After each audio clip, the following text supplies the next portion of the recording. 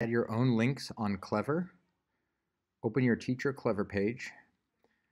Click on your teacher page that says Shared with all your students. In the right-hand corner, you'll see a green button that says Create and Share. And you have a couple different options. You can start with the app.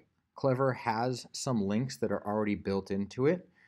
So you can search for your web page that way. So if I click on app, for example, I might want to try Prodigy, and you can see that Clever already has that link, and I can click that to add to my page.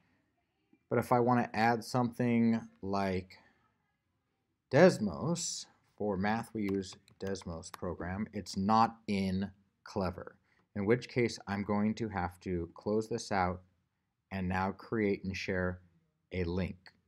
When I click on link, it first asks what the link is. So what is the web page? So desmos.com is the page I want kids to go to. I'm going to name it. You can name it whatever you would like. And then you have the option to choose the icon that goes with it. And you're going to click Add Link. Then when students log into Clever, they will see your icon and your name, and they can click your page.